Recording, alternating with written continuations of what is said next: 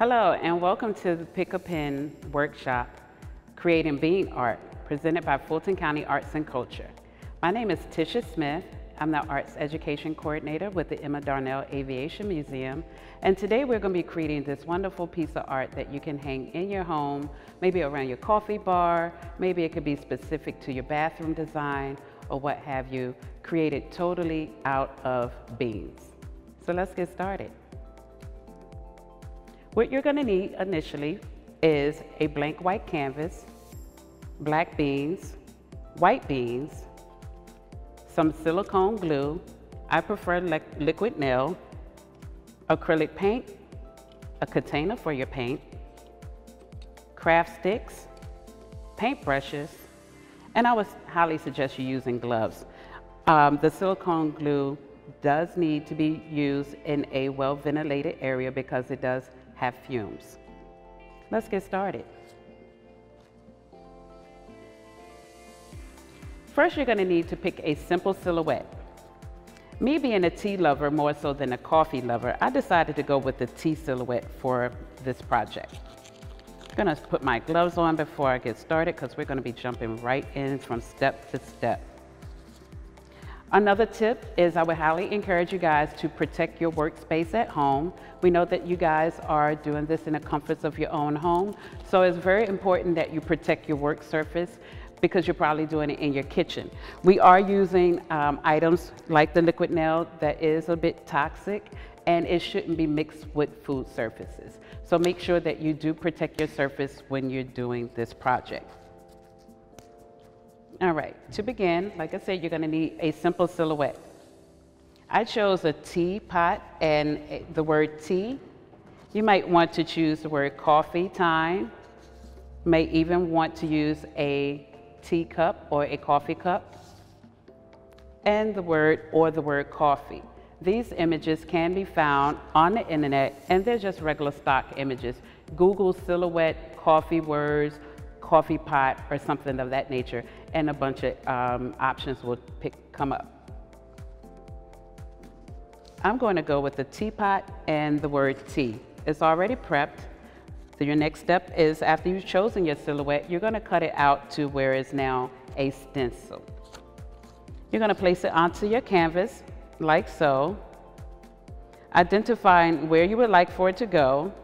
If you're not a person that can kind of center things, this will be a good time to use your ruler. If you don't have a ruler available, your craft stick is straight enough. You could just lay it on the surface of your canvas to kind of give you a straight marker to work from. Once you have it positioned, you're going to use your pencil and you're just going to trace around the word that you choose to create.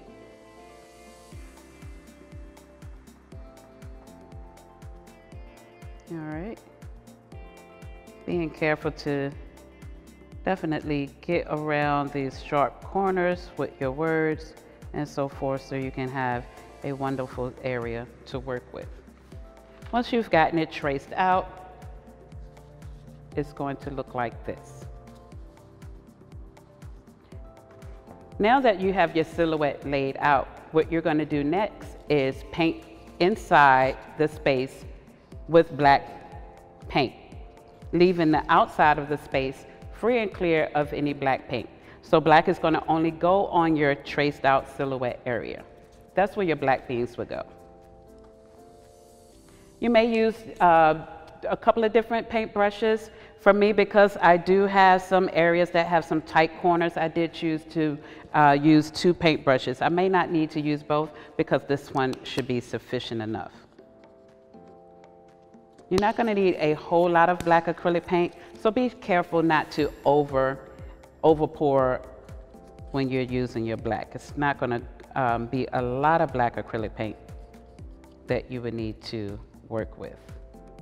All right, carefully painting inside of your silhouette and making sure that you have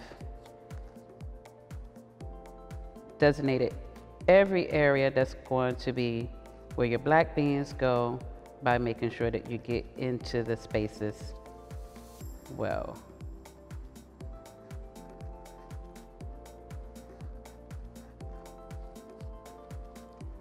You can use a larger brush in larger area if you have a larger area that needs to be covered, just to minimize time. All right, but I would again encourage you to use a smaller brush in the areas that are going to be a little tighter, and a large brush may have you go outside of your lines. Once you have painted it all black,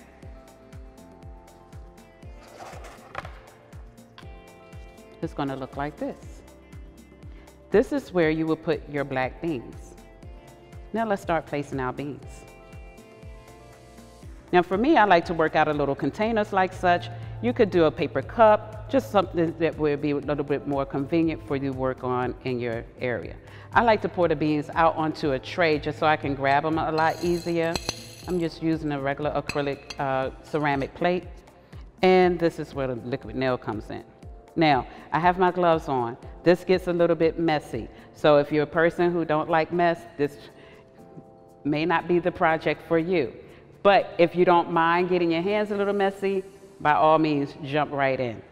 All right. Now, I'm going to be very generous with my glue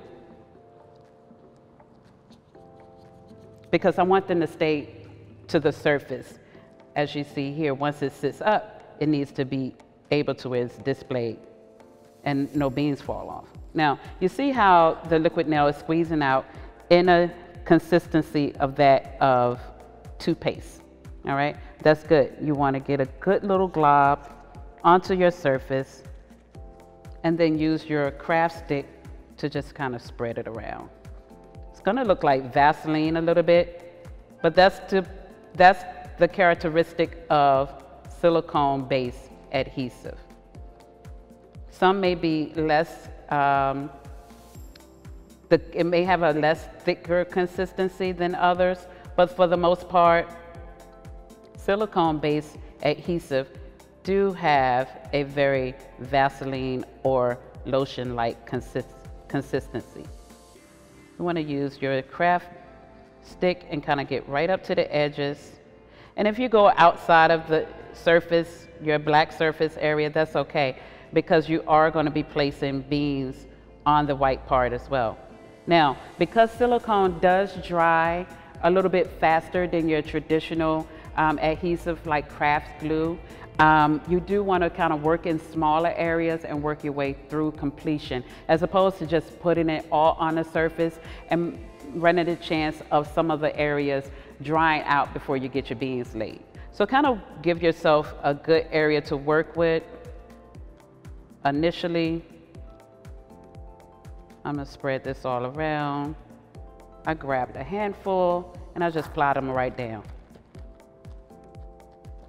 Mashing them down. Anything that has rolled over, just grab it, smash it right on down.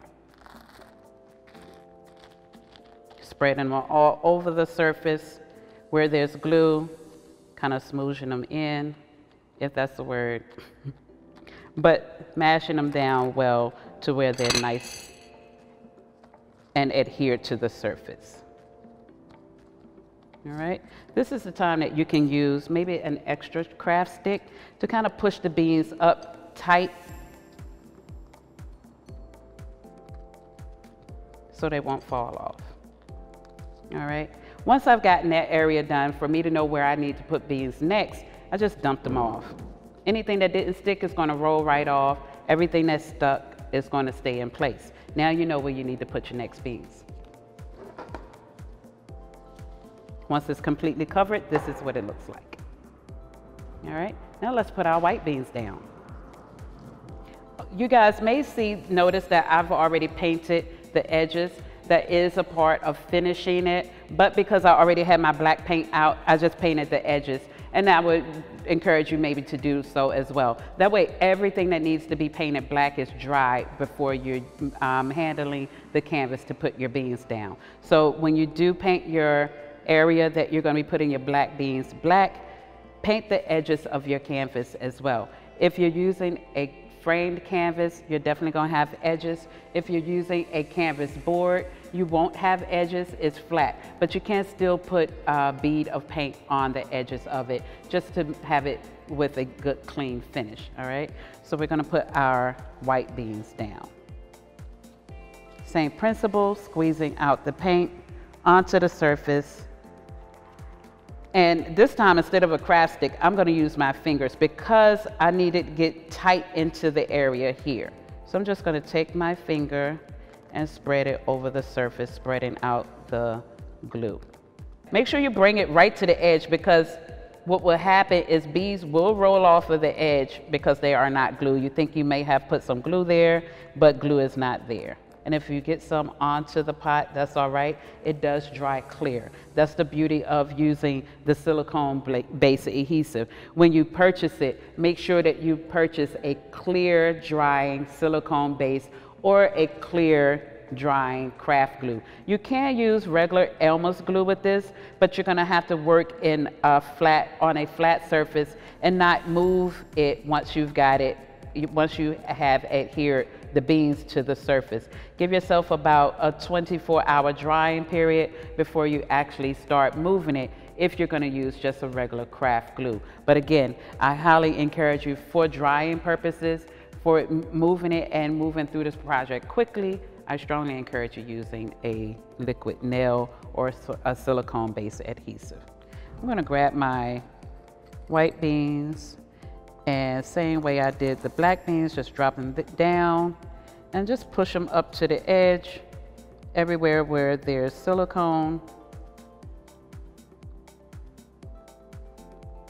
And get the beans laid onto the surface where they're to be white beans. I like using recycling the beans. I put them on, they fall off. I put them on, they fall off. But guess what? Once they get adhered to the silicone, they're not going anywhere, especially once the silicone starts to dry. It becomes very tacky and rubbery in its consistency. So if you have some parts that are dry and kind of sticking out, you are able to grab it and pull it. It does have like again, a rubbery consistency, and it'll break right off like maybe a glue adhered to a cell sticker of something of that nature. All right.